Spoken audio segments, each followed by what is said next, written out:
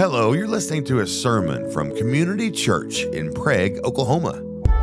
At Community Church, we are all about loving God as a community and loving people in our community. If you live in the area, we would love for you to join us on a Sunday morning for coffee and fellowship at 9:30 or for service at 10 a.m. And now, here is our pastor, Wopsle, with part 2 of our series, Advent. We are in week 2 of our Advent series, which is when we're going into, we're talking about peace. And really to kind of define peace, I think about a good way to define peace is to talk about what peace is not. And I experienced what peace is not this past week. We had a dryer go out, which automatically having your clothes, wet clothes in the washer and the dryer not being able to dry is already a part where it's like, okay, I'm kind of feeling uneasy, right? But then I figured out, I actually called the local repairman and he told me, I think you can fix it yourself. And I was like, I disagree, but let's do it. And so I decided I'm going to try to fix the dryer myself, get it out to the garage, and I'm taking the parts, and there's just probably, 60 screws. I'm just got this stuff all over the garage.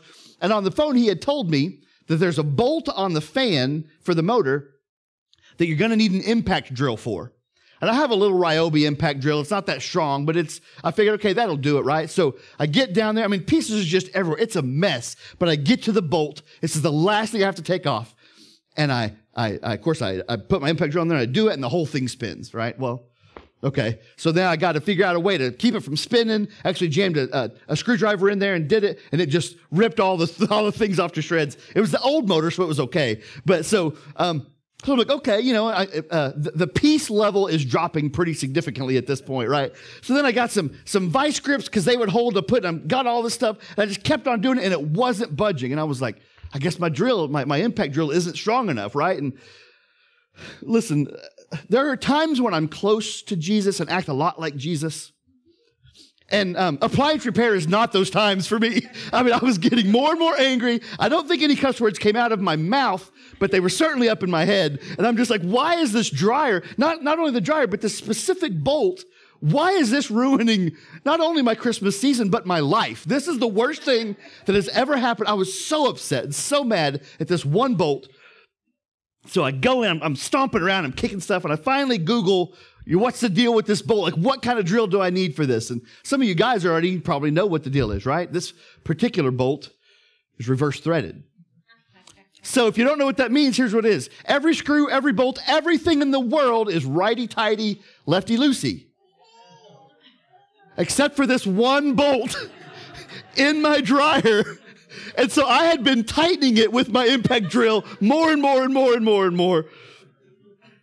And so anyway, I turned it the other way. It actually came off pretty easy, and I fixed it, and I was the hero, and everything was pretty good. But the time between finding that bolt until finally realizing it was reverse threaded, it's the worst time of my year. Like, it's literally the worst 10 or 15 minutes I've had of my entire year.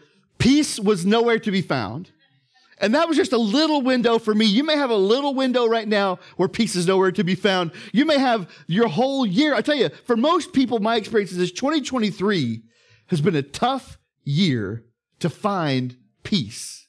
It's just been a weird and tough year for a lot of us. And so today, I'm not going to promise you're going to leave here with the most peace that you could ever experience and everything's going to be fine, because that's kind of not how it works. But I am going to, I think, hopefully, we're going to look in the Bible and see a way that God wants to give us peace if we'll just look up and we'll receive it. So I think, so peace isn't fixing your dryer with the reverse thread bolt. So what is peace? I think sometimes if we were asked to define peace, we would talk about maybe kind of tranquility, right? Peace is you're on a beach and everything's taken care of and the bank account looks good and the kids are probably somewhere learning something valuable, but they're not with me right now, and it's just everything's great. And certainly, right, that probably is peace. If you wanted to give me that version of peace today, I would go ahead and take it. But I also think that maybe sometimes peace in the midst of peace, right? Feeling peace next to the beach, I feel like that peace is maybe sort of lost, because peace in the midst of trouble or peace in the midst of things not going well, that peace seems to be kind of heightened compared to peace in the middle of peace. Here's kind of an example that I have. It's dumb like all my examples, so it should resonate with all of us. It's kind of like this flashlight. It's pretty bright up here. We've got these stage lights, so I can barely see you all. It's bright outside. So if I turn this flashlight on, doesn't make a lot of difference, does it? I mean, you all can see, right? It's on, but I mean, it's just, there's so much light up here that more light doesn't really move the needle very much, does it? Other than hearing me click it, you would have no idea if it's on or off. It's already pretty well lit, and then now more light just doesn't do much.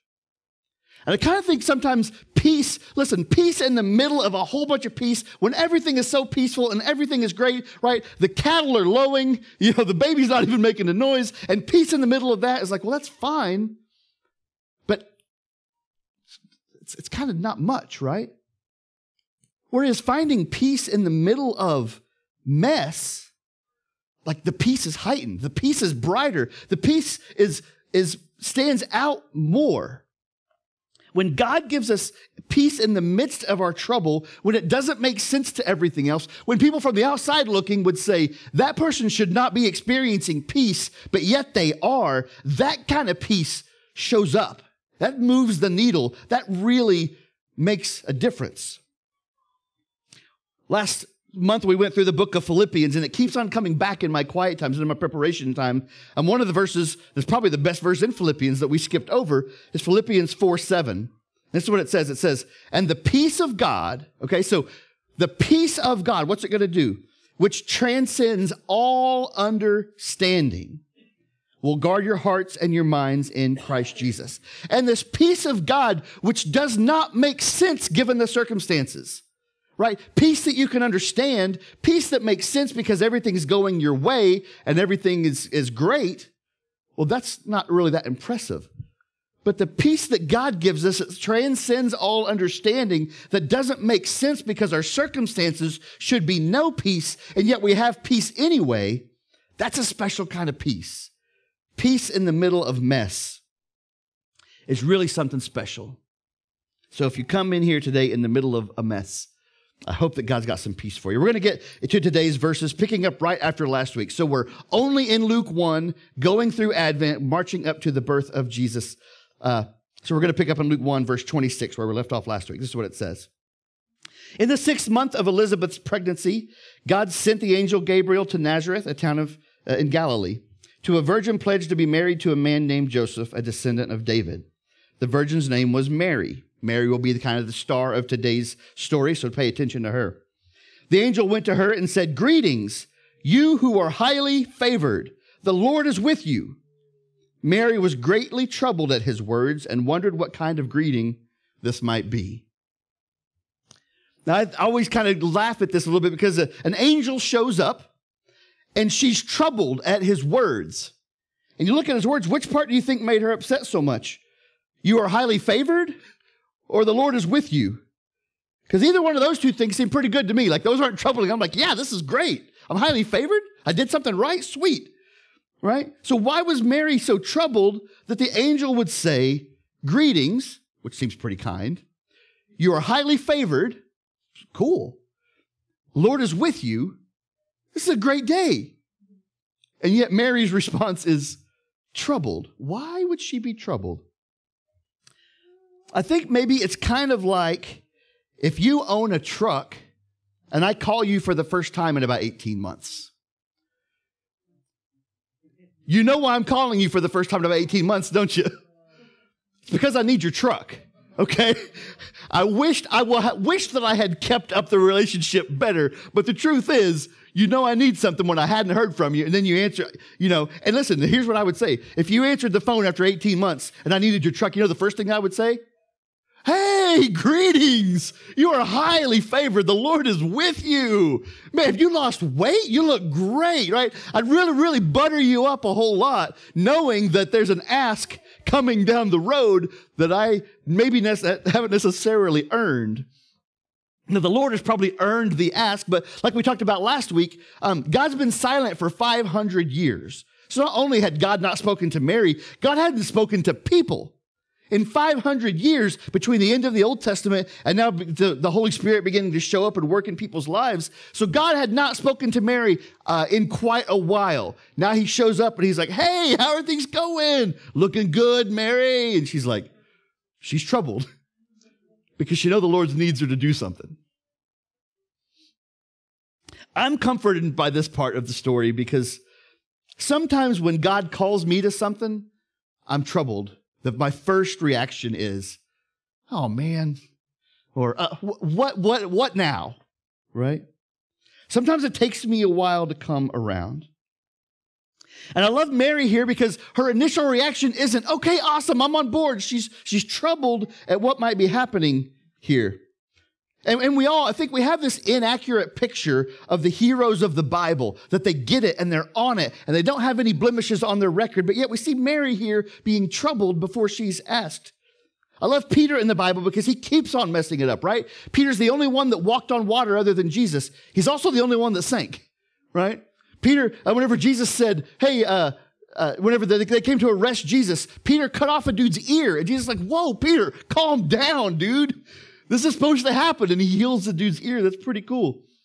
Jesus said, hey, some of you are going to leave me. And Peter said, I will never leave you, Lord. I will never say I don't know you. And then while Jesus is hanging on the cross, Peter denies that he even knows him at all. Peter keeps on messing it up. And yet he is the rock that Jesus chose to build the church on. That same Peter.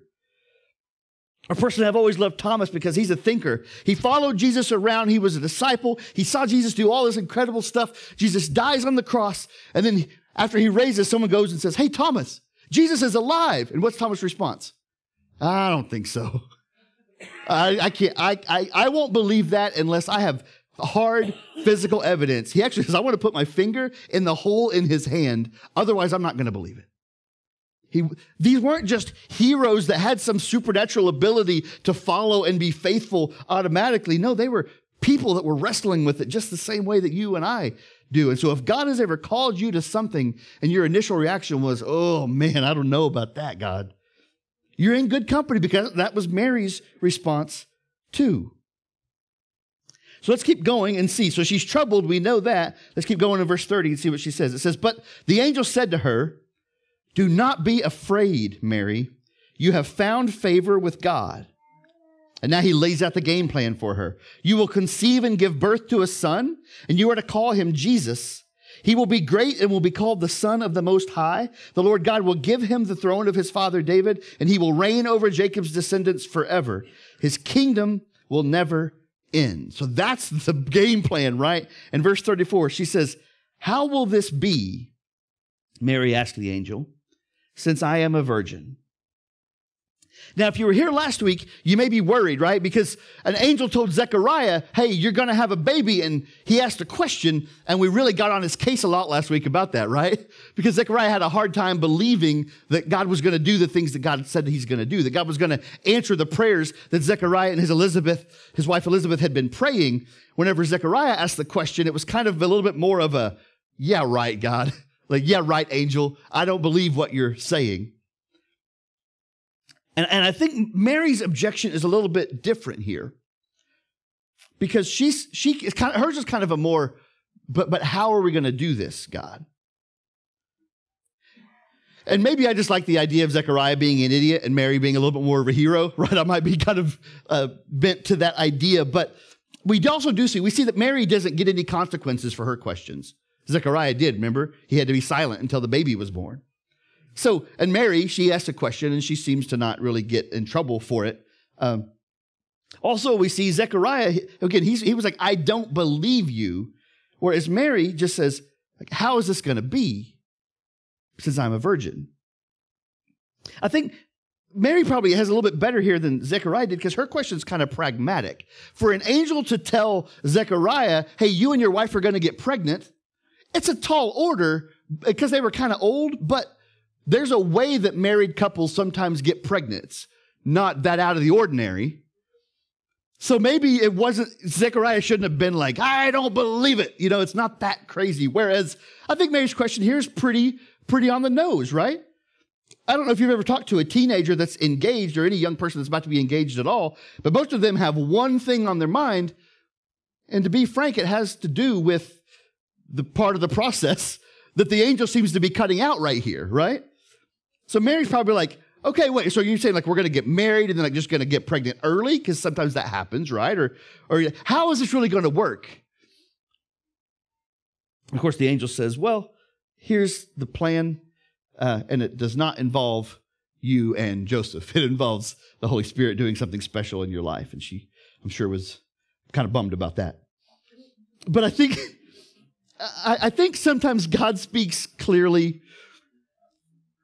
I'm not trying to be blue. I'm just saying, she was probably like, oh, she probably thought this was going to be a good thing. Oh, God, how are you going to do this, though? What's going to happen? And he's like, you're just going to wake up pregnant tomorrow. And she's like, oh, man, that's like the worst way for this version of the story to go.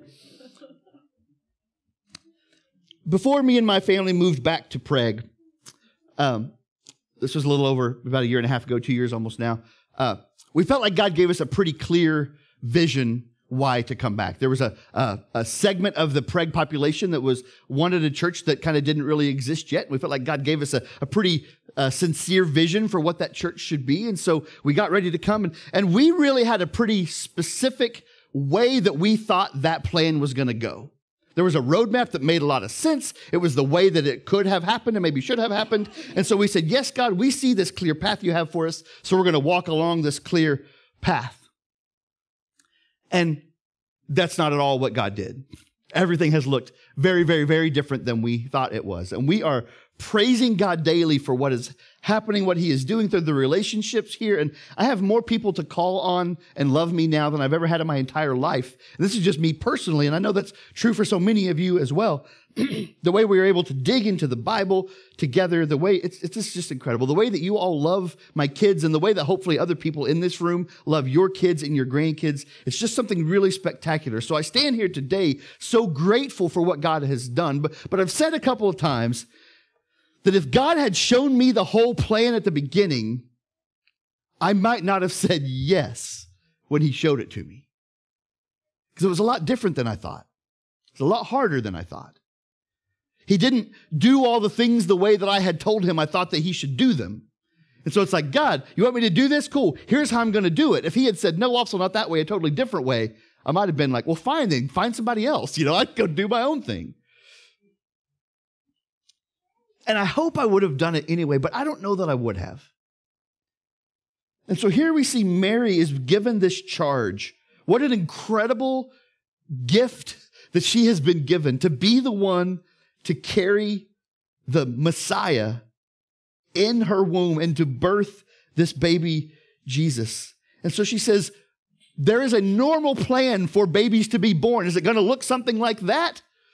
Basically, the angel says, no, it's not.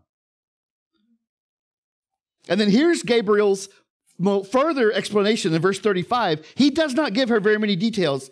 The angel answered, the Holy Spirit will come on you, and the power of the Most High will overshadow you. So the Holy One to be born will be called the Son of God. That's all he gave her. She said, hey, how is this going to be? I know a way that this could happen. May I suggest it happening naturally with me and my husband? And the angel says, actually, God's going to do it. Are you in? That's all I can give you.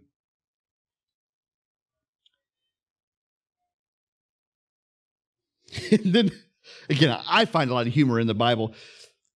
I got a feeling maybe she still had a look on her face. Maybe she wasn't totally convinced yet that this could happen just by the Lord just doing it. So in verse 36, he adds this explanation.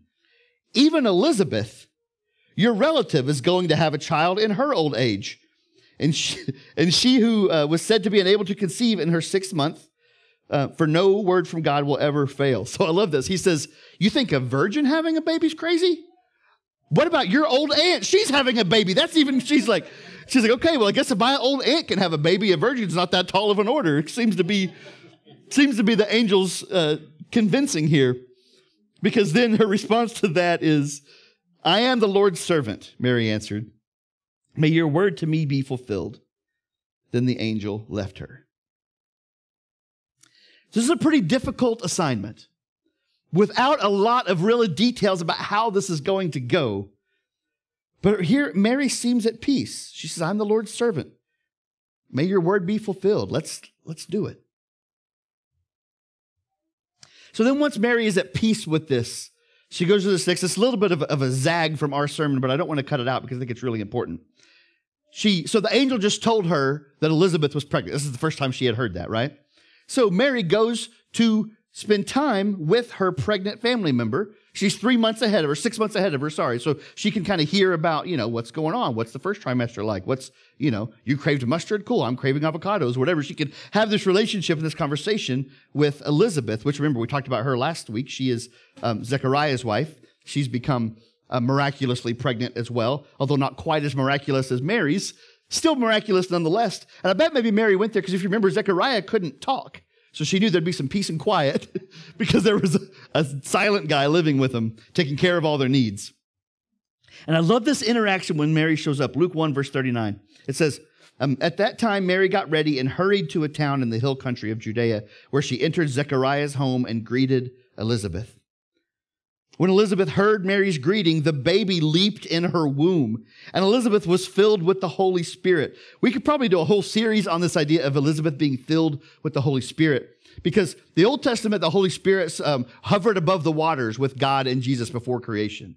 The Holy Spirit, it says, is the one that was in the burning bush speaking. The Holy Spirit led the way by a tornado in the day and a pillar of fire at night for the Israelites as they walked out. The Holy Spirit kind of showed up in these places outside of people in the Old Testament.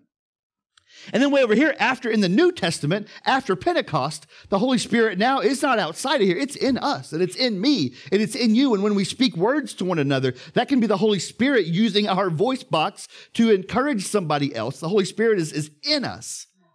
And so we've got the Holy Spirit outside of us, but directing us. We've got the Holy Spirit in us, changing us and the people around us. And here we have this little middle time where the Holy Spirit shows up sometimes, but nobody had it in them before.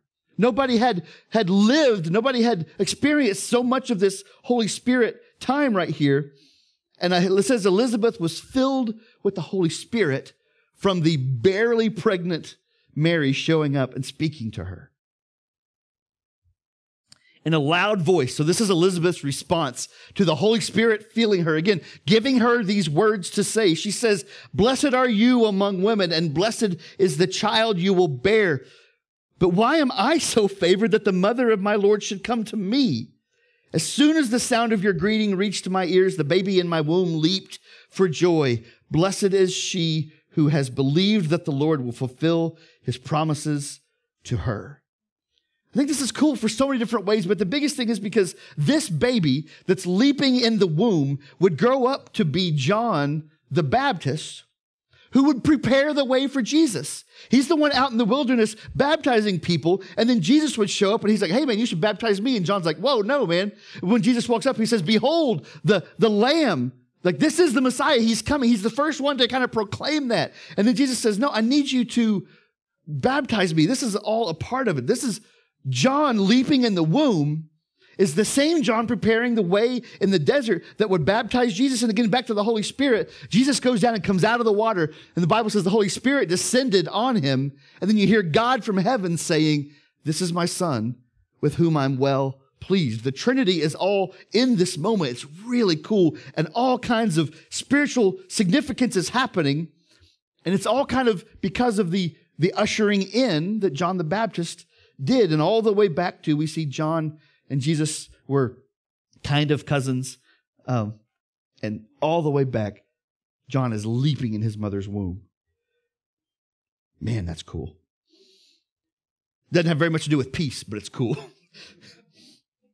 But today we're going to finish with this idea of peace. Mary, she seems to be at peace with what is happening to her. We're going to continue talking about Mary next week. But for now, I just want to pause in this place of her being told she has this big job, this big, scary thing to do. She's not given a lot of the details about it. And she's just invited to just kind of be calm, to take a breath, and just peacefully follow. That seems to be what she's done. So I ask you this morning, what about you? Don't just let me ask you, maybe let the Holy Spirit prompt you. What about you? Do you have peace this Advent season? Or do you need peace in some areas of your life? Maybe is there something God has called you to that you're troubled by? Hey, so am I, and so is Mary. That's okay. Or is there a situation that God seems to be absent from? You say, God, you promised to never leave me or forsake me, and now I'm looking around and you don't seem to be very close. And it's hard to find peace in that. Where is it that you need peace from God today in this Advent season? You know, earlier we read that verse about peace from Philippians 4:7. We probably left out the most important part, which is Philippians 4:6. That's kind of the key to unlocking this peace that we find in verse 7. This is what it says. Philippians 4, this is 6 and 7. Talking about the peace of God. It says, do not be anxious about anything, but in every situation, and here's what it is, by prayer and petition, with thanksgiving, present your requests to God. And then what? The part we read earlier. And then the peace of God, which transcends all understanding and does not make any sense to the world, will guard your hearts and your minds in Christ Jesus. I guess this week we're ending kind of the same place we ended last week, aren't we? If you need peace, are you talking to God about peace? Are you asking God for peace? Are you looking up and ready to receive peace?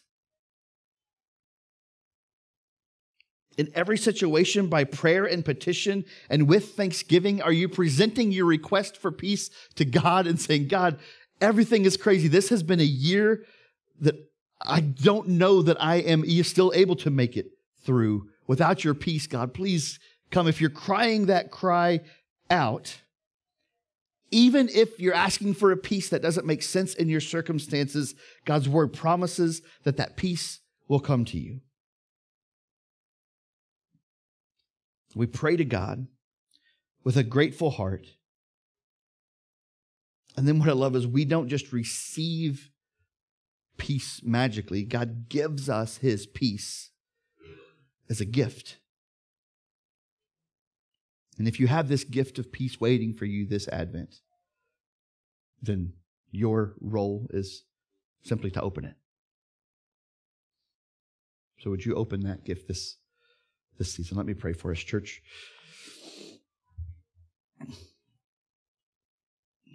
God, we know in this room where there are dozens and dozens of different hearts, different perspective.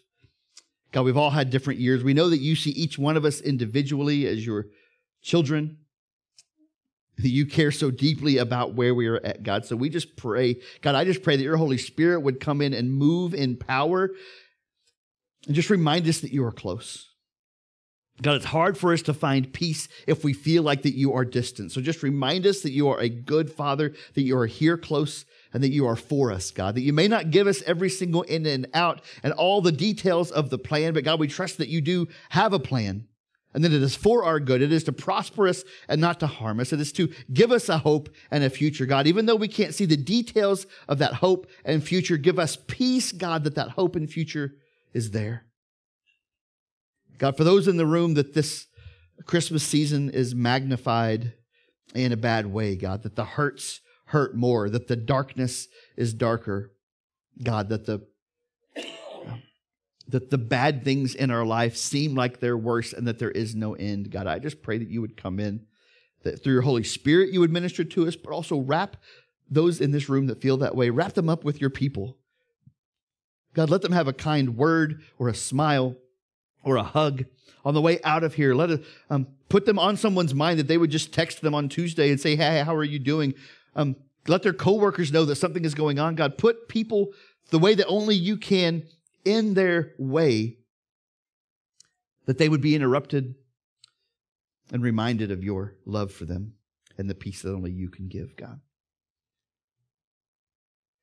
God, we all look to you this Advent season. God, just like Mary didn't know everything, but she said yes. God, let us say yes to the things that you're doing in our lives. Let us be a community of people that shows the world what peace can look like even when stuff doesn't make sense. Let our peace surpass all understanding, not for our comfort or glory, but to point people to you, God, because it's all about you. It's in Jesus' name that we pray all these prayers. Amen.